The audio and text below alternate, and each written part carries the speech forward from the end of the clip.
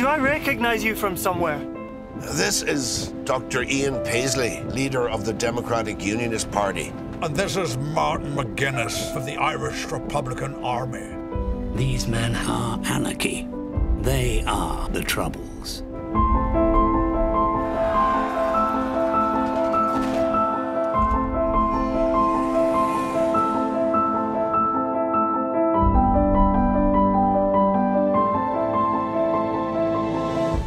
I know, it will take a miracle for these two to work things out. The two men upon whom this entire peace agreement depends are now by themselves in a car. Yes, Prime Minister.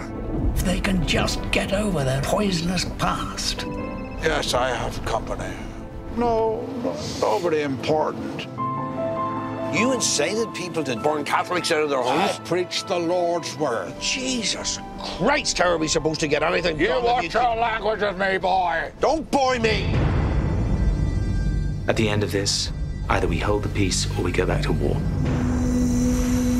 Do you have nothing on your conscience at all? We were fighting a civil war, just like you. You're nothing like me. You feel the hand of history on your shoulder? Around my throat, more like. Look, can you hear me? What the hell is going on? Whose idea was this? We are perched so precariously on the razor's edge. So I'm asking you, gentlemen, to see this through and walk straight into the history books. You've no reason to trust me, and I've no reason to trust you, but we need a leap of faith. We are on the verge of something the wider world will applaud, but our own people will hate. How can we even contemplate doing that? That's the first time you've said we. This is our only opportunity to build something that will last. We are Ireland.